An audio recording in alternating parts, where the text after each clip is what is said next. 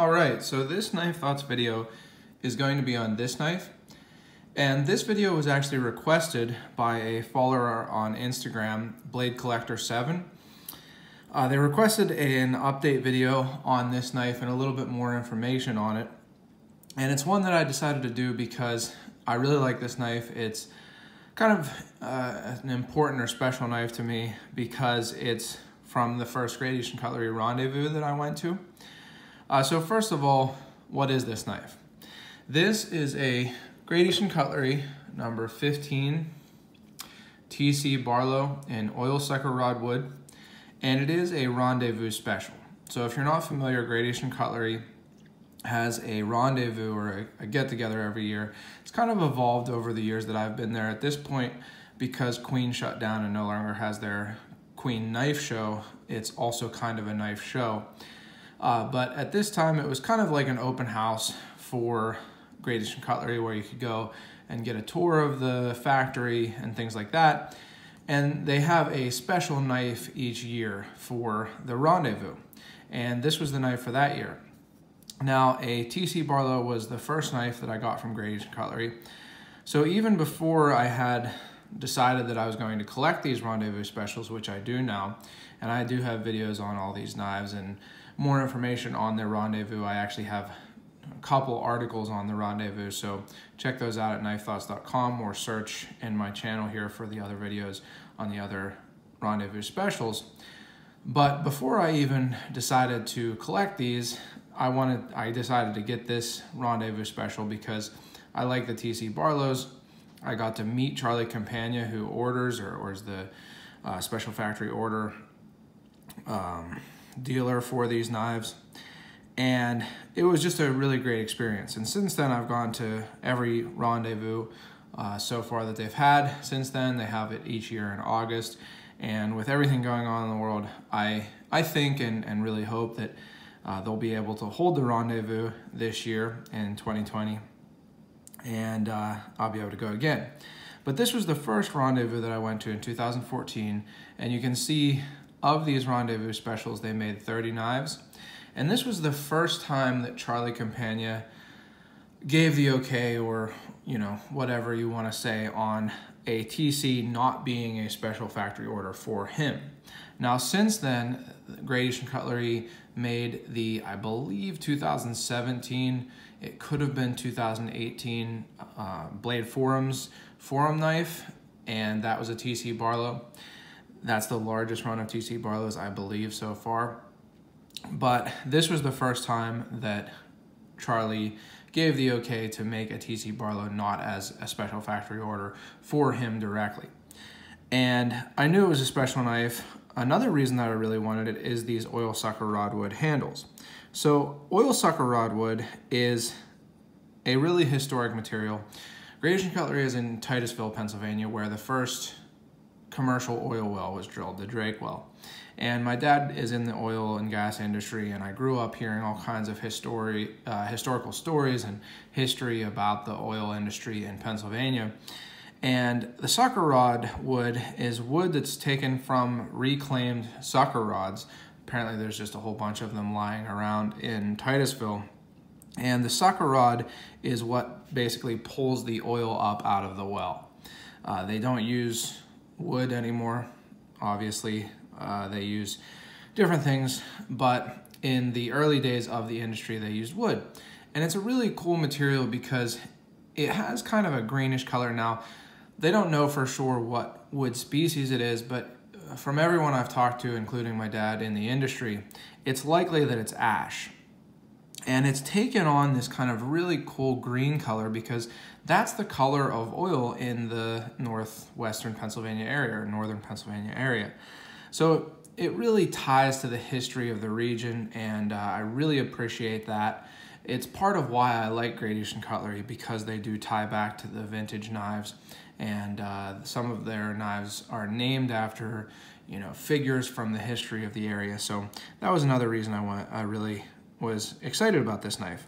And then finally, and this is the main reason that Blade Collector 7 on Instagram requested this video, I believe, is that this is a one-arm Barlow. So the one-arm Barlow is an interesting thing. You hear on forums and things like that, it said that the reason that this blade design was created was because after the Civil War, there were so many people who had had limbs amputated because of injuries that they needed to figure a way to make a knife openable with one hand. And if you're familiar with modern knives, you know that that feature, opening a knife with one hand, is something that is considered to have been a pretty late invention. Some people attribute it to Sal Glesser of Spyderco with adding the hole rather than just a dent, which was actually his first intention, was to add a divot in the blade. But that is really when, in the mid to late 1980s, is when one-hand opening started to become widespread on knives. So if it was true that this design was created to help people with amputated limbs after the Civil War, that would make it 100 and some years before the widespread introduction of one-hand opening on knives. So that could be the case. Interestingly, and I'm, as I mentioned earlier, interested in history, not just local, but in general, there have been times where technologies, and specifically tool technologies like the bow and arrow, I'm reading a book right now on the subject, have been created or invented, the technologies, and then have been lost, basically. And it's possible that that happened here. Maybe there just wasn't enough need for one-hand opening knives, because at that time it was much more socially acceptable and, maybe easier to carry a fixed blade all the time, which would make the need for a one-hand opening knife as a pocket knife less, widespread. But it's also possible, and I think probably likely, that that was not the reason for the introduction of this design. Another reason why the one arm, or what it's sometimes called a razor blade design, could have come into use is because in its more common form, it looks like a straight razor. Now, some straight razors have a design where the edge, which is straight, comes to a point and then it's rounded, and there's actually a protrusion at the top of the spine, or at the spine of the knife. Now, I'm not as versed on straight razors or shaving razors as I am on traditional pocket knives. I don't know if that feature was included on some straight razors so that it could be opened with one hand or not. My assumption is that it just makes it a safer knife because the protrusion makes it less likely that you'll have a poke or, a cut that you don't mean to do, which is very important when you're using a straight razor. So like I say, I'm not an expert on straight razors, but it seems likely to me that that design was originally made so that the knife didn't have a point, so that it was safer to use for shaving. And then that was realized that, one, it was safer, so a lot of knives like the sheepfoot and other straight edge knives, one of the reasons that people give for their widespread use is because they're safer. You can't, or are less likely to accidentally stab something when you're cutting. So for people working on boats is often one of the situations where people say, a sheepfoot or straight edge knife is good, or for working with livestock, things like that. And I think that that is probably more where this razor blade shape came from in its more common and traditional actual design. Now, it very well could be that once people realized that that little bump at the end of the blade could be used to snag the blade on a pocket, that they started to use it that way. I wouldn't be surprised by that at all. But one of the biggest things with traditional vintage one arm or razor blade knives, and they are, I think, more commonly called razor blade knives, is that they don't work that well. The bump or the protrusion at the spine is often so rounded that it can be difficult to catch it on the blade, catch the blade on your pocket, which is how this works. Basically, you know, you can imagine that my finger is the edge of my pocket, or, you know, really any other fabric. You just catch it and pull the handle back, opening the blade. And it's relatively effective on this knife. But on knives with a more traditional or more like most of the vintage razor bladed pocket knives I see, the protrusion is rounded enough that it's more difficult. And I have had some from other companies, Queen, and they just didn't work as well as this. So this one arm or razor blade shape is much more practical for its intended use, whether that use is what the blade was originally designed for, like some claim for, you know, the people who had their limbs amputated because of the Civil War, or if it was just something that evolved because of other blade shapes that had other characteristics that made them desirable, like the safety of having a less pointed tip and having this bump at the end.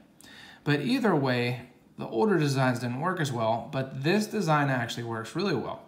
I can't really show you how easy it is to open on my pocket because of my setup here, but it's actually really easy. As long as you can get it out of your pocket, you can just snag it on, you know, the hem of your pants, like, no, I guess not the hem, the outside hem, whatever that's called, or your pocket, your back pocket, whatever you need to, your belt loops, I've done it on that. Whatever you need to snag it on, it's pretty easy because this protrudes so much. It has a kind of a sharp protrusion. Now, that's really, from what I've read and talking with him, because the engineer, the designer at Gradation Cutlery, Randy, really wanted it to work. He wanted this knife to be practical, something that you could really open with one hand. And I don't want to mess any stories up, but at least someone had said that, I think it might have been Lyle Fry, had someone in his family who used a knife like this because they actually did have only one hand. So it came from both just an intention to make the knife work well, and possibly, and again, I don't want to get any stories incorrect, especially if it involves someone's family members, but I think there were actual practical reasons why they wanted the knife to be able to be really open with this. And so it does work really well. But on the other hand, there are downsides to that also, and that's one of the main questions that Blade Collector 7 had for me here is this uncomfortable in carry? I'll say it can be, but it also cannot be. What I mean by that is if you carry this in your back pocket and you sit down on it, it can definitely be uncomfortable. I normally do carry knives, traditional knives, in my back pocket, and I pretty much stopped carrying this one in my back pocket before I stopped carrying it pretty much altogether, because it could stick in kind of, you know, to your skin. So that's not what you want, and it can be uncomfortable.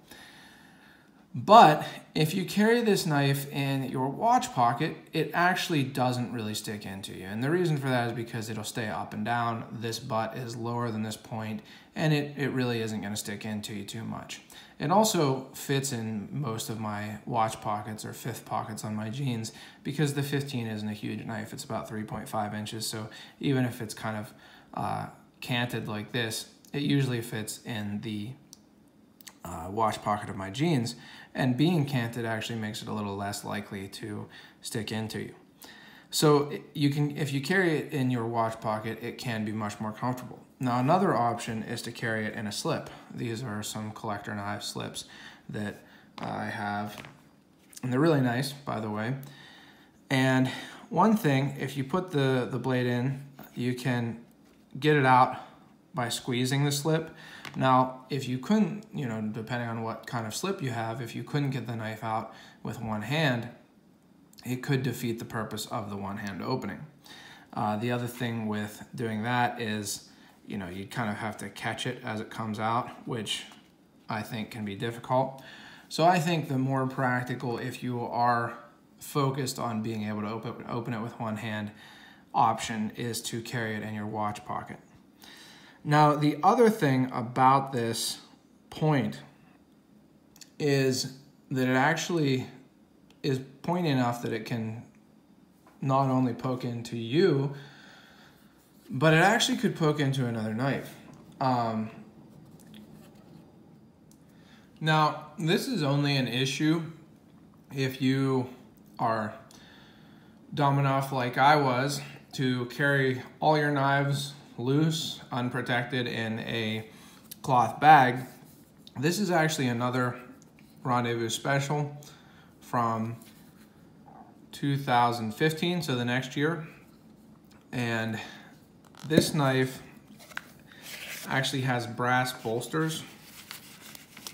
And like I said, for a while, I was carrying all of my knives in a cloth sack. And it's not a smart thing to do. You shouldn't do that. But at the time, I believed in using all your knives and not keeping them if you don't use them, which is why I sold a lot of knives that I wish I still had.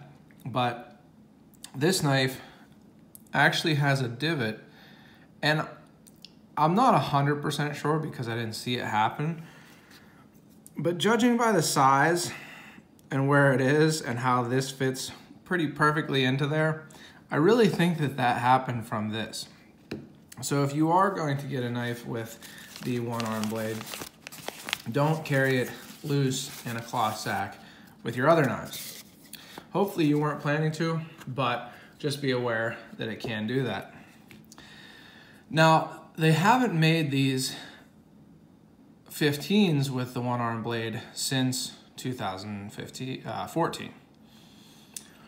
But they did make a farm and field, what they called the calf pen, in, I'm forgetting what year they made it, but they did make it with a one-arm blade. They also made an 85, I believe, a while back with one-arm blade.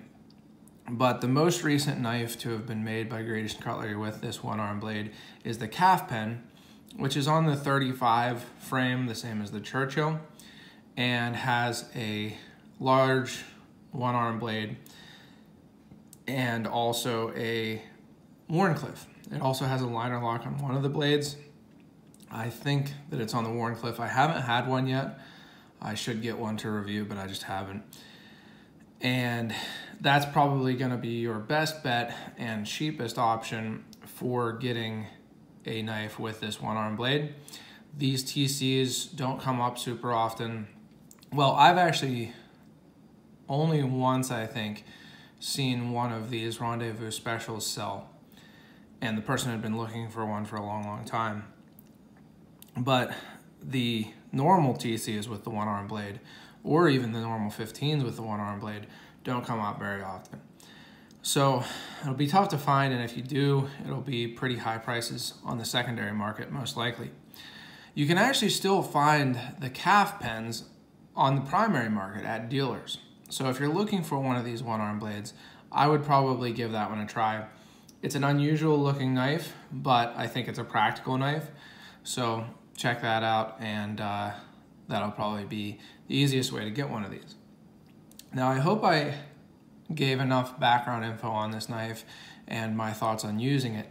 One last thing that I will say on using it is that another thing that was improved by Randy about the design here is that it has more of a usable tip. Now, because of this bump up on the spine, it's not like you can, I don't know, drill a hole or something. Probably shouldn't be doing that anyway, but you can use this tip somewhat. So that's another nice thing, whereas a lot of other one-arm or razor blade pocket knives, the tip is almost non-existent. So this does give you a little bit more usable tip than you typically see on a vintage example of the razor blade shape. I do like it for use. I haven't seen a whole lot of practical downside to having this. Like I said, you can't do maybe like if you were, I don't know, gonna cut a bottle in half or something like that. Like recently, my wife and I were painting and I cut a couple sparkling water bottles in half for putting paint in, and you might not have been able to do that as well with this knife, but there's not a whole lot of practical downside. So I think that's another good improvement that was made on this knife, is that you can use the edge. So overall, I think it's an interesting nod to a historical part of the knife market. There have been knives made with the razor or one-arm blade for a long time. Whether or not they came into use, or this blade shape came into use because of the Civil War and people losing limbs, I don't know, and to be honest, I doubt. I haven't seen any primary evidence, as in ads from that time period saying, hey, sorry, you got your arm blown off by a cannonball, this knife still works for you. If anybody has primary examples of that, I would love to see them and be wrong, because that would be an unbelievably interesting piece of knife and general history. But I haven't seen any, so I am somewhat skeptical of that. I think it's more likely that it evolved from the other aspects of the blade shape. But it's still a really cool, another example of how Great Asian Cutlery is willing to look back at historical knife patterns and styles and reproduce them in a way that even sometimes improves on them. So I really enjoy this knife. It not only is a knife that I think is a good knife from a practical standpoint, but also, like I said, it has sentimental value to me from being the knife that I got at the first rendezvous. And I hope that answers all the questions. I hope that it's insightful for you. And if you have anything that you would particularly like me to do videos on, go ahead and leave suggestions in the comments. I can't guarantee that I'm going to do them all. I don't have every knife that GEC has made or anything like that, but I'm happy to take requests and do what I can with them. Now, if you enjoyed this video, please do like it and subscribe to my channel. You can hit the bell for notifications when I post new videos, and check out my Instagram and pretty much all other social media at Knife Thoughts. And as always, don't forget to go out and do good.